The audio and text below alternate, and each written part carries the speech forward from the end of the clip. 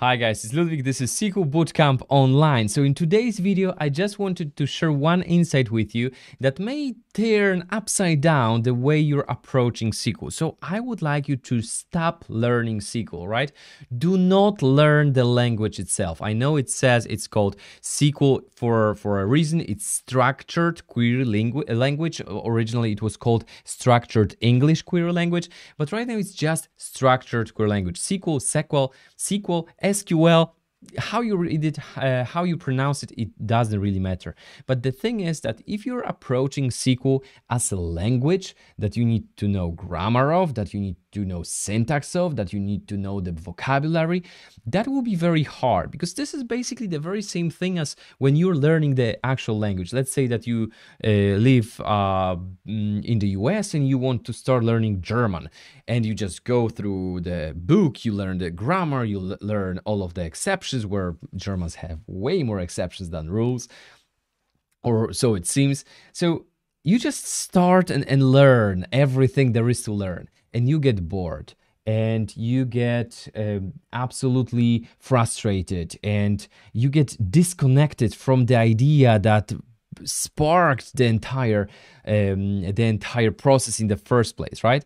So the thing is that if you're using something, if you're learning something that you're not using, you'll forget it sooner or later. So what I want you to learn instead, and that comes from the experience, from the seasoned SQL consultant, because again, I'm saying the same thing in every single introduction that I'm making, that I have over 15 years of experience as SQL Server consultant, trainer, and mentor to other trainers and consultants.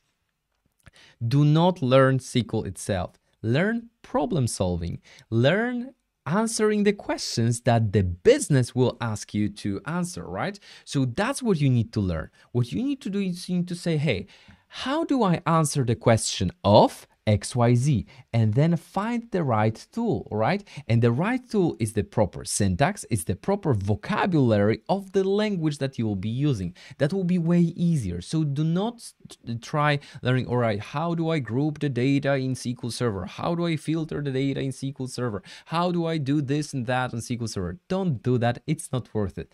Go ahead and look at the simple database that you want to get used to. Get this database, start learning about the database by figuring out, okay, I do see the customers in here, I do see the employees in here. How about finding every single employee that has a manager? If I have everyone in just one table, isn't that kind of a difficult thing to do? Connect the table into the table itself in order to find out who's the manager of who? That may be an interesting idea, right? And this way, you're sparking again a question that you can learn to answer. And if you are learning by problem solving, that will be way easier for you. And this is why on all of my courses, including SQL Bootcamp Online, we always start with asking a question and then finding the right tool to answer that question. Because if you will learn how to answer those questions, how to solve those issues of your business, because that's the business who's paying your salary at the end of the month, this will be way easier, and you will be a linchpin. You will be absolutely necessary for the business, for them to solve their issues using your skill set, your knowledge, and your problem-solving approach, right? So again, this is exactly how the SQL Bootcamp Online is built. Do not learn SQL in 2022. Learn problem-solving using SQL,